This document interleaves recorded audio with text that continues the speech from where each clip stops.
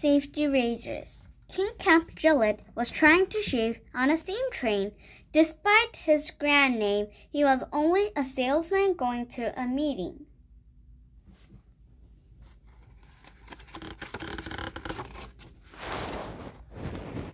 As the train jerked forward, he cut his chin.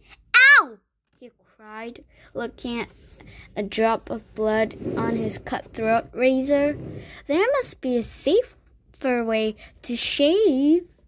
At the meeting, Gillette sat dabbing his chin with blood-spotted handkerchief.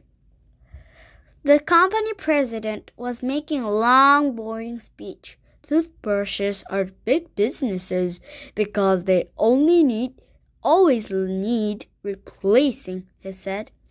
We must sell more products that wear out quickly.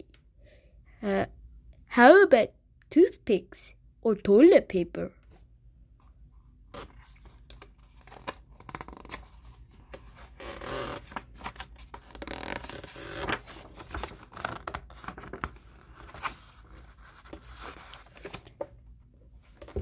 Years later, Gillette stood in front of his mirror making a face.